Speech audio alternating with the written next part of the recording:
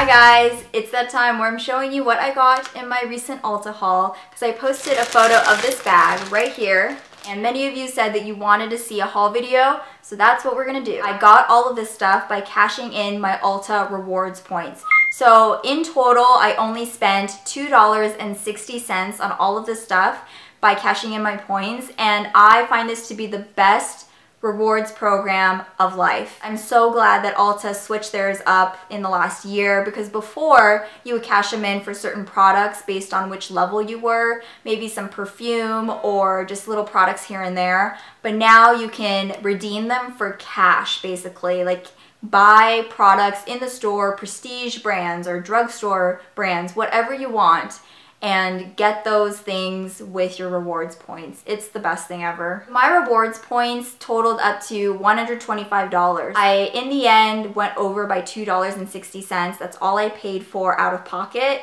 which is amazing.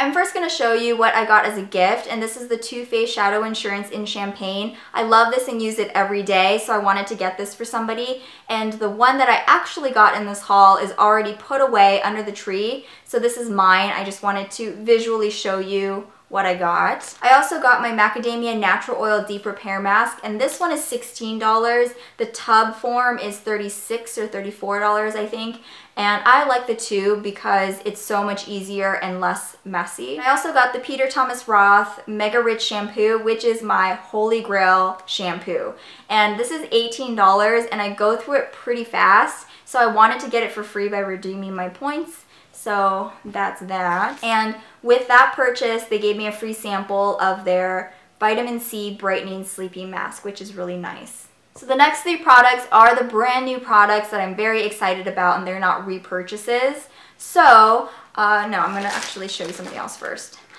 This is the Becca Shimmering Skin Perfector Pressed in Opal. I already have Moonstone, and that's what I used today as my highlight, and I wanted to get it in a different shade. So this is Opal. I thought about getting this or gold, rose gold, and I love rose gold, so I am surprised that I didn't get it, but it's kind of because I thought that the rose gold may be a little bit too deep for me, and the glitter in it I feel like was a little bit more obvious than the Moonstone one, because Moonstone is a gorgeous sheen that goes across your skin, and the rose gold looked a little chunky, not really sure. So this is Opal, and I think it's the perfect skin tone highlighter, and I will show you Moonstone to compare. Moonstone is almost like Mary Luminizer by The Balm. It's a little bit of an off-white. So that's the comparison, and I love Moonstone, so I'm happy to get Opal, and it's beautiful when you can get it for free. I asked you guys on Instagram recently, which eyeshadow palette should I get? I was recently curious about the Naked Basics palette, the Urban Decay Naked Basics palette. I was never really interested in it, but I don't know why I was so drawn to it in the last 2 weeks. I think it's because it's so simple. I can just keep it in my makeup bag. So I asked you guys, should I get that or should I get the LORAC Pro 2? And this happened. And I got both of them because I was able to by redeeming my points. If I had to pay for them, I think I only would have chosen one, probably the LORAC Pro 2. But your comments were pretty much 50-50. A lot of you said that you love your Naked Basics palette, and a lot of you told me that I should go out and get the LORAC Pro 2. And this is something that I was asking about for a very long time, so it's finally like, Arissa, just go out and freaking get it already. So I'm glad that I got both. Let's just begin with the Naked Basics palette. Let's open it on this side. And I know it's a little weird because this is the original Naked Basics, which has warm shades, and then the LORAC Pro 2 has cooler tones. But I lately have been kind of going back and forth. Like, I've been liking a lot of cool colors, and I usually don't. And I know with my lip colors, I always like cool shades, and I don't know, I was kind of curious about maybe starting to use both and just playing around with makeup, so that's why I got these. And I also looked at the Naked Basics 2, but the reason why I chose the original is because of this black. I use a black eyeshadow all the time to line my eyes, so I have to have a really pigmented black no matter what. And I'm very, very excited to put this in my makeup bag. I think it will be an awesome go-to eyeshadow palette. So let me know if you have this and what you think of it.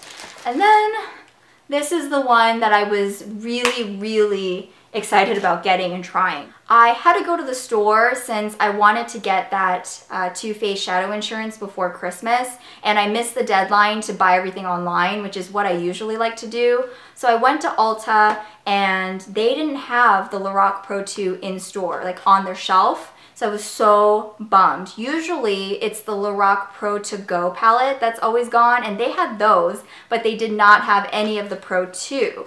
So I was like looking around and I didn't know what to get, and I almost completed my Urban Decay Naked set. I almost got Naked 2. And I never really thought to get Naked 2, but again, I've been liking a lot of cool colors recently, so I was swatching them, and I actually think that the Naked 2 palette might be something that I like. I liked a lot of the shades as I was swatching them. I can't talk. As I was swatching them. So I took it up to the counter and I was like, okay, I'm ready. And she was like, oh, okay, you're gonna get the Naked 2.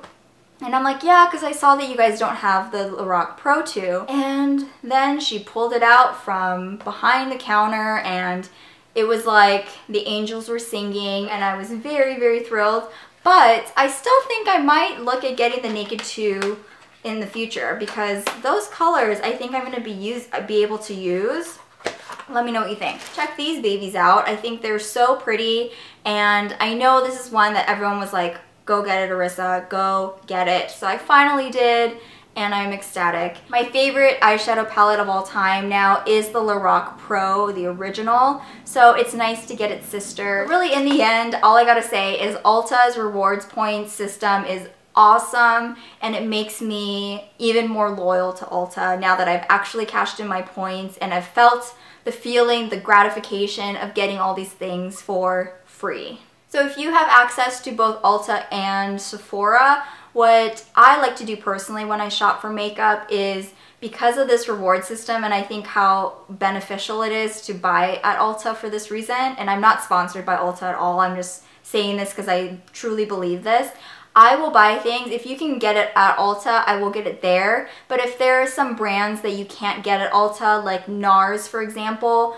I will get it at Sephora. So there are pros and cons to both, because I mean, I just became Sephora VIB Rouge recently, so clearly I still shop there, but I think that it's worth getting stuff at Ulta because of this rewards point system. So good job, Ulta, for switching it up this year. It was such a good decision on your end, and I'm very happy with my haul. And thanks again for everyone who did answer my question on Instagram about which product I should get. I was really happy that I was able to get both. Some of you were asking on Instagram how it works and if your points expire. So I believe that if you're a platinum member, and I think that's when you spend $400 in a year and you become platinum, your points will not expire. But if you're not platinum, then your points will expire by the end of the year, and you're gonna have to cash them out. So this may be the time to cash them out. I will also link below some more information on their website where I can find it. And if you also want to leave some questions, you can leave them in the comments below. I also believe I have a viewer who works for Ulta because she was answering some questions on Instagram. So thank you, I appreciate your help. And that is it. Thank you guys so much for watching. I hope you have a great rest of your day, and I will see you all again really soon. Bye!